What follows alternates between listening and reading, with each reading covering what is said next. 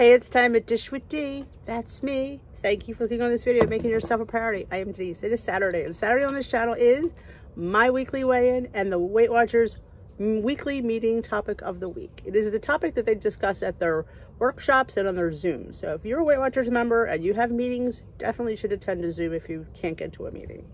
They're not my favorite, but I feel like it's better than nothing, and definitely would recommend you trying it. So, with that being said, I just heard from Timmy and my weigh-in, so we'll get to that. How was your week?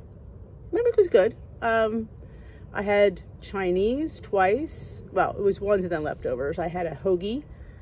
Peter brought me a hoagie for dinner. When your son says, "Can I bring you a hoagie?" You're like, sure. They're having a sale at Primo. So I got a turkey, no cheese, no mayo, no oil, with lettuce, tomato, and onion.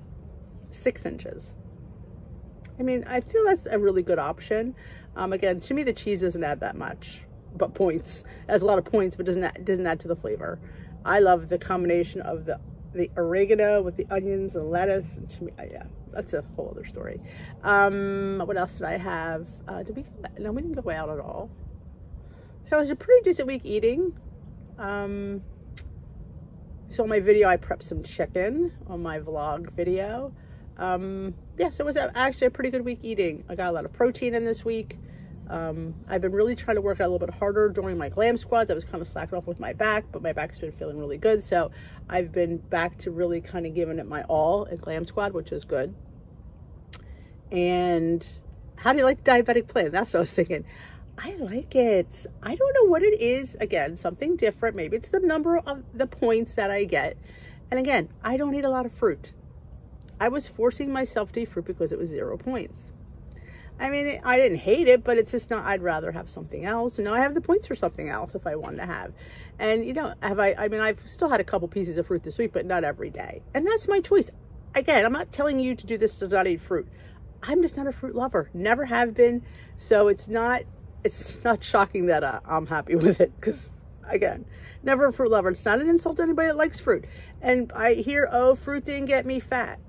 Well, when I was heavier, I ate everything. So at this weight, yeah, something like that could get me heavy if I eat too much of anything. My body's different than it was then. So yeah, little things like too much fruit, too much popcorn, eventually could add up to a negative thing. So yeah, your body isn't the same as it used to be. So, oh, Timmy, he's not happy with his week. He had a bad week last week, but he did lose 0.2, which is what he gained last week, but he was hoping for a little bit more. So that's why he was a little bit disgusted. So I'll have to have a talk with him. He'll be home on Tuesday, so we'll have a little revamp, I think. Maybe we'll film it. We'll see. I don't know. But yeah, I always tell him, you know, I worked out. You can't add exercise a bad diet. We need to talk about that one, you know. But yeah, I said a loss is a loss, but he wanted more. Don't we always want more? Oh, you know, story of our life. We always want more. I guess he's in the beginning of it all. Like, he'll learn. He'll underappreciate that staying the same, that 0.2 gain. Like, yeah, you know, he's still, you know, still got those, you know, rosy colored glasses on. But we'll rip them off real soon when he comes home. So how did I do this week? Well, I did get weighed a day early, so I wasn't sure how that was going to go. You know, my week was okay. I've had 2 incredibly big losses in the last 2 weeks. I was, you know, thinking to myself, this is, you know, I would have been happy with a ½ pound gain. Honestly, when I took it on the scale, I'm sorry to report that I did lose again. I know. I was shocked. I'm not gonna lie. I was like, and I've been getting weight on the Weight Watchers scale, so it goes right to my app. It's 0.3. Shut the door, 0.3, and a day early. So I was like, wow. And that measures in, I guess, my scale only did 2, 4, 6. This one must do 4, 5, I guess. I don't know. So it's at 0.3. I'm like, okay, I'll take it. I'll take it and run with it. So I am happy to report that. Yeah, I'm shocked. Definitely change of plan always helps your mental capacity. You're just making you think. Sometimes we just need to think and think outside the box. And I think that's what this plan is doing for me. I can't say anything negative about this plan. I'm enjoying it. So will I keep on it in December? I think I might. I think I might. This could be my love of Weight Watchers coming back. I don't know. It's just, I'm very, very happy with, you know, I've been eating. You see what I eat. I eat 3 meals a day. I don't skip a meal. I don't do intermittent fasting. I learned, this is not a slam on the intermittent fasting people. It's not. But I learned, I tried it. I did try it a few weeks ago. And you starve all freaking morning to go to like, to get to that like 11 or 12. Like, I was hungry. I wanted to eat. And then you can't possibly eat in that window all you're supposed to eat. I didn't eat enough. I'm like going, I only ate 850 calories. You can't shove all 1,300 calories in 8 hours. It just doesn't work. And I read a few articles that said that, you know, there's the pros and there's the cons. You will get the articles that are pro for it. There will get the articles that are against it. I'm just here to tell you, for me, it doesn't work. I can't sit there and be hungry all morning and then have that window and try to stuff it all in. I hear people, oh, I eat less. Well, sure you do. Sure you eat less. If I had 8 hours to eat, of course I eat less. That's obvious. But is it a sustainable lifestyle for me? No. Is it me eating correctly? No. I was not eating enough. I can't live on 850 calories. That's just, so when I go to eat regular, say I'm on a vacation, you can't do intermittent fasting away when you're with people. So then what would happen? So if you do it, you like it, that's wonderful. God love you. I hope you're eating enough. Me, I thought that this was like, why? And how do you eat the correct amount of food in that short window? Nope, not doing it. I'm like, no, I'm tired of doing things that are tricks to lose weight. And let's eat, you know, you eat 25 carbs a day. Let's eat in an 8-hour window. That's a trick. That's not real life for me.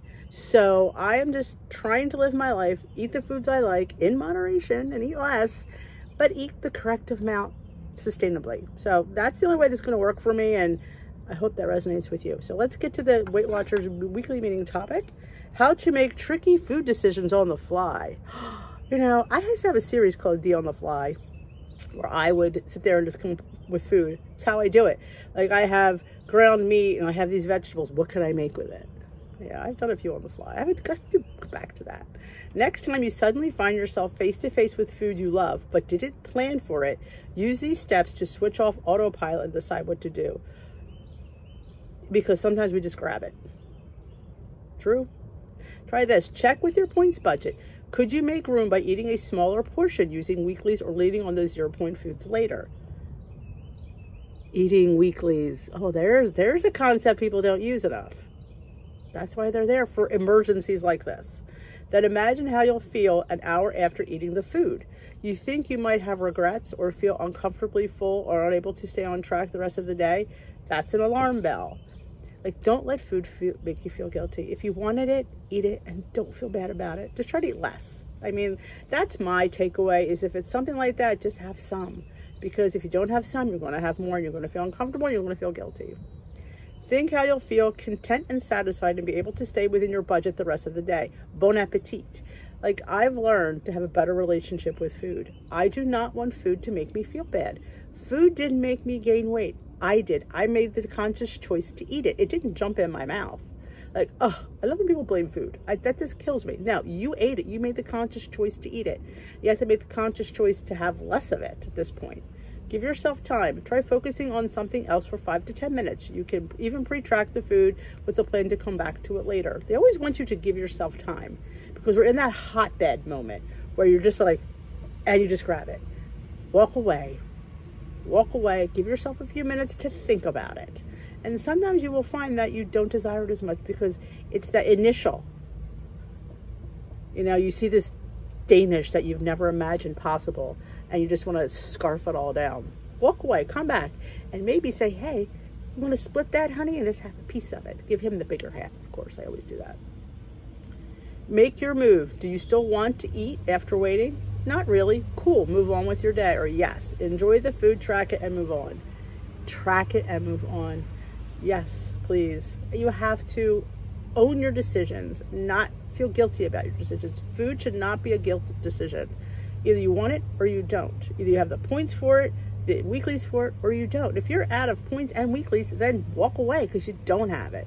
But if you're sitting there with points on the board, with activity points sitting there, a full bed of weeklies, and you're sitting there saying no, you're on a diet because you're denying yourself for no other reason that you're afraid to eat it. But if you have those points and you want some of that, but by golly, have a little bit. Maybe a friend surprises you with her famous dessert. You're out to eat and your sister orders her favorite app to share. The one you were going to skip in favor of the cocktail. Even if you plan ahead on your budget, points like an all-star, you can't anticipate every food or drink that pops up into your radar and throws your plans for a loop. You can't plan everything. You can't. That's why I've learned that I can't plan everything, and you don't really have to. You have to be able to learn to maneuver through it and make great decisions and be proud of those decisions. And sometimes you can have a little bit. Sometimes a little bit is better than none, because if you don't have none, you're going to sit there wanting it even more and then going for it in 5 minutes there because you've denied yourself. But you can't anticipate how you'll react. It's normal to automatically reach for tasty foods. Sometimes, you ever know that? Sometimes you just grab something and you're like chewing it and you're like, why did I just chew that? Why did I grab that? I've honestly spit stuff out because I'm like, it's an autopilot because that's how you lived your whole life. And we have to learn that we have to stop, think, and check before we can decide whether we want to eat it and decide if we have enough room for it. But pausing and mindfully checking in with yourself and future you gives you a chance to more consciously choose how you'll react. Putting extra time and distance between you and the food helps too. It does. You have to step back because this is a whole new life for us. This is a whole new way of eating for us. And we have to give ourselves the opportunity to make a good choice, to get out of that hotbed moment, to walk away, to really think about it. If this is something you can't get and you really, really want it, like I said, have some. You don't have to have all of it. See, that's the thing, like we're all or nothing. Well, how about some? It's a new concept. We're used to, finishing our plate of food. Why not having some, leave some on the plate, take it home for the next day?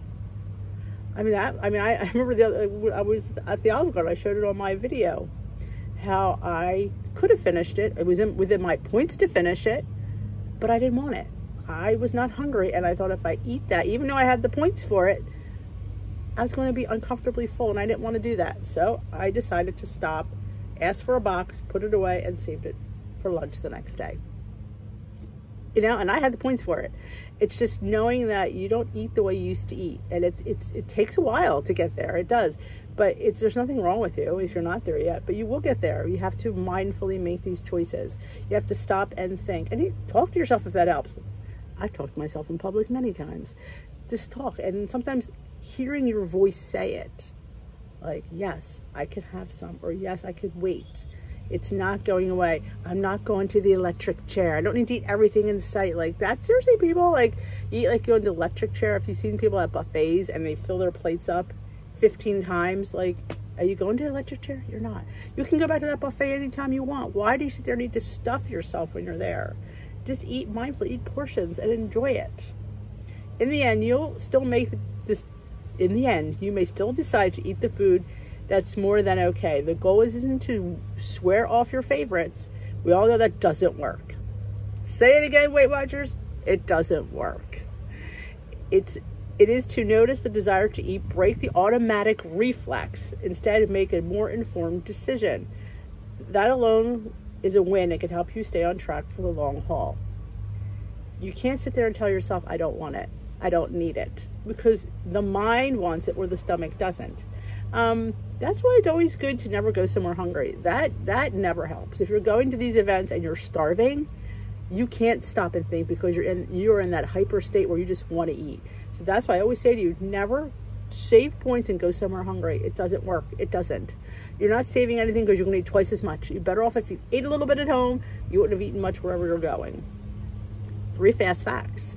When faced with food we love, our brains turn on and tend to stay focused on it. Like a dog with a bone. I know. Swearing off certain foods can backfire, often leading us to overeat them in the long run. And also, when you swear off things, they're the ones you binge eat on. Allow your self-control discipline. That's why I love when I could find things in individual packs, like nuts and cookies and chips, because that's life. I'm sorry. Yeah, you need snacks in life. If you're not snacking, then you're on a diet. You truly are. Living life and being on a healthy lifestyle means you fit in those foods. You have them in control. And I think the easiest way to control is to have them individually. Pausing to make a conscious decision gives us a more controlled over what and how much we eat.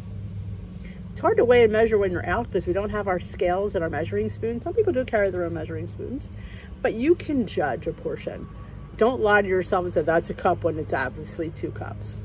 You're only lying to yourself. You know, we lie to ourselves all the time. It's time to break the cycle of lying to ourselves and being honest. And like I said, have it. If you want it, have it. Have it. Just don't have all of it. And that is something you will find will keep you on plan because you're enjoying foods. Why do you think I make whoopie pies? Why do you think I make cookies? Because I want them. I'm not going to sit there and say, I don't need them. We don't eat like that anymore. I'll have it once a month. No, no. I have desserts and treats during the week because that's normal. And I strive to be normal.